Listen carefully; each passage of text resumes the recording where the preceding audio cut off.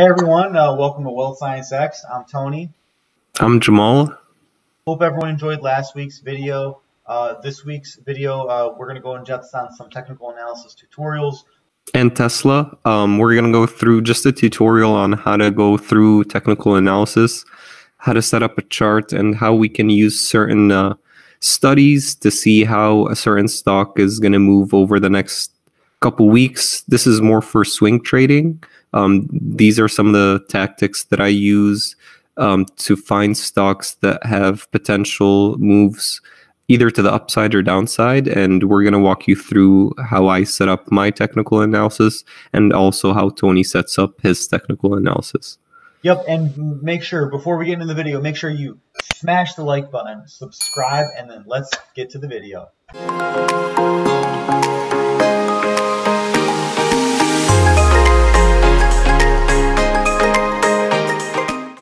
So we're going to start with Tesla. Tesla is a stock that has a lot of nice patterns and technical analysis, and it typically plays out just because a lot of traders trade Tesla. So you want to trade a stock that has other people also watching. So when a technical move is setting up, traders take advantage and it can go your way.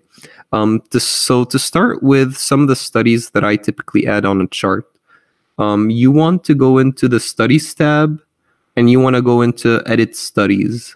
The first study we're going to add is the MACD.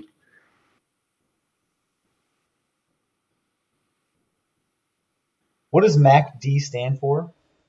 So Tony, MACD is more of a momentum indicator. It tells us which kind of momentum is playing out in the stock, whether it's more selling or buying pressure. And when you look at some of the stuff that once this shows up, we can use the crossing of the different lines as a good way of either going more bullish or bearish on a stock. The next one I want to add is the RSI. So the RSI tells us how much a stock is oversold or overbought. And you'll see, Tony, like it's a useful study to add just to help us out when a stock gets way too oversold. That typically tells us it's a good deal to pick it up off the lows.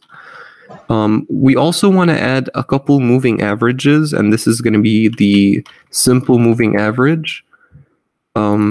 We're going to add 3 of them, so make sure you click this 3 times. The first one, we're going to go into the settings wheel. We're going to do the 20-day moving average. Okay. And then the next one's going to be the 50-day moving average. And then finally the 100-day moving average. Yeah, but like, we're just curious, like, is there some, like, these numbers, like 50, 100, like, what's the logic behind picking those out? Like, where'd you get those numbers from? Is that just a number based on experience, just a rule of thumb?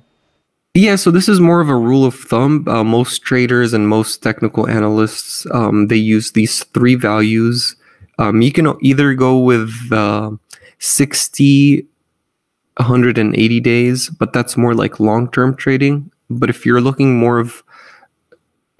to trade a stock for a couple weeks, I feel that these moving averages are the best way to do so. And the support on the 100-day, 50-day, and 20 days is very strong, and you'll see once we get into the chart. Now, when you set up these 3 moving averages, you also want to give each one a separate color. So we can go into here, and maybe for the 50-day, I'm going to set it as red, and then for the 100-day, I'm going to give it a green color. So now that everything's set up, we press OK, and you can see how all the studies line up.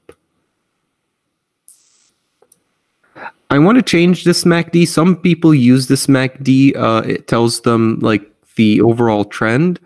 So this is one that you can use, but I also would highly advise on using this other MACD, which I like even more, which is this first one. And it shows us the lines and the crossovers, and I think that's what's valuable for us. Is we want to take advantage of when the blue line crosses the kind of yellowish line, because that tells us there's a bullish move on the way. So now that we have everything set up, we have the MACD at the bottom, we have the RSI. For the RSI, anytime that the RSI goes above 70, and it's kind of giving us a red color on the line, this tells us that the stock is overbought. So this would not be a good position to enter the stock. And then when it's light blue and it's below the 30 level, this is a oversold indicator, and this would be a good time to buy. And you can see it lines up. This is when Tesla was at its lows back in March 8th, and once we got to that oversold area, we bounced off. And then looking at the chart, so the green line's the 100-day moving average. Anytime we've kind of come across the 100-day, we've bounced off. So we can see that here, like we got close to it, we bounced off. Here we found support again, we bounced off. We broke through the 100-day, and that's why there was this nasty sell-off. But then we snapped back up and closed above the 100-day moving average. Right now, you can see we're trading right below the 100-day moving average, which is a bearish setup for Tesla.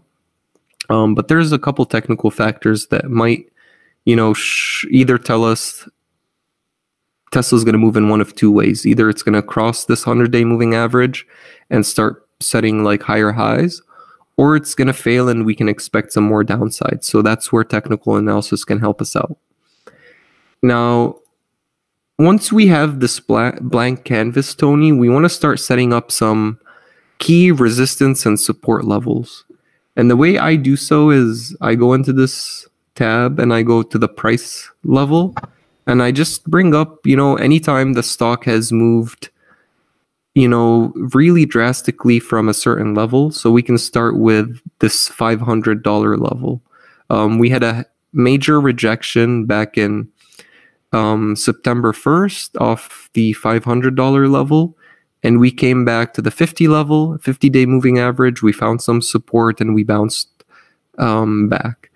When we you can see here at this level, Tony, when we crossed the $500 level, we really didn't look back. We kept making higher highs. I assume a lot of shorts entered Tesla at 500, and this was more of a short squeeze, a lot of short covering once we got past 500, and we've been riding the 20-day moving average ever since the $500 level to a high of 900. So we can say that 900 is a very key resistance level, and we can set that up. So a move past 900 will probably trigger another event like the $500 level, and we can expect some major upside once we get past 900.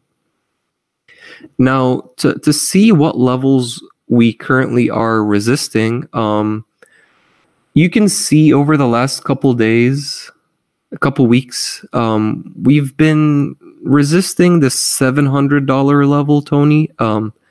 We came to it here, we fell and really had a nasty sell-off.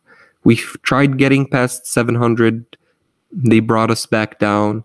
So $700 has been a very, very critical level.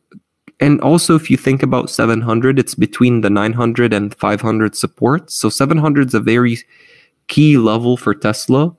Right now, we're having trouble staying above 700. And that's a level I want to watch for a move above it. So now we have our setup, right, Tony? We have the $500 support.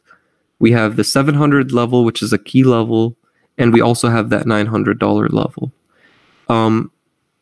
Right now, if we want to look at just the price movement over the past couple days, we'll go to this lower level at 540, which Tesla hit at its most oversold point on March 5th. we're just going to find the trend line of support that we've bounced off of. So as you can see here, we've kind of had this support level all the way up, and we've had this resistance at the top. So pretty much we've been having higher lows, but we've been having a very limited high at 700.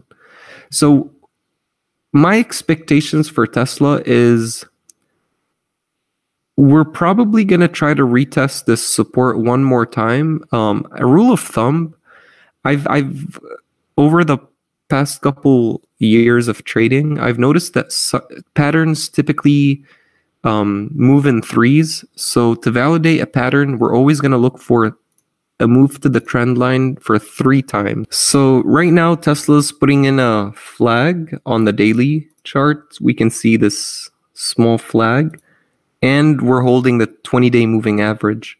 So if we can get some buyers stepping in next week, I expect us to break past this flag, and we can finally get some momentum to get past the $700 level. The reason so is one of 2 things.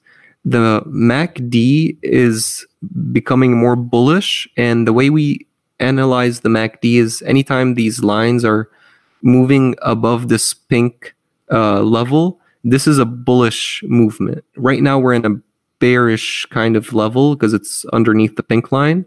So we have a lot of potential with Tesla. That's a nice stock I have some nice technical analysis on. A fail below this trend line will be bad for Tesla. We can expect Tesla to break this and probably head towards 500. So we want to make sure, these levels hold up. A break above the 700 will have us in the clear, and that's pretty much it for Tesla, Tony.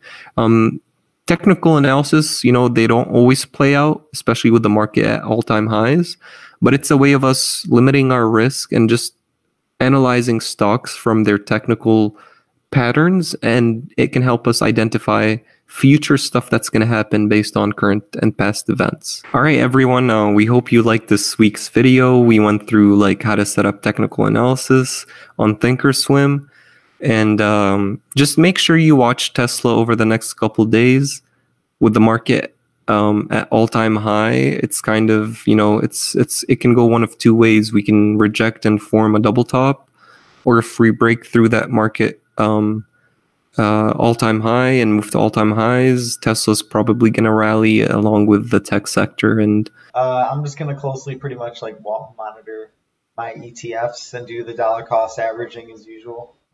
Nice. And with that, we want to wish you guys a happy weekend, and we'll see you next week. Yep, and if you want to see us analyze another stock, let us know, leave a comment and some feedback, and we'll see you guys next week. Peace.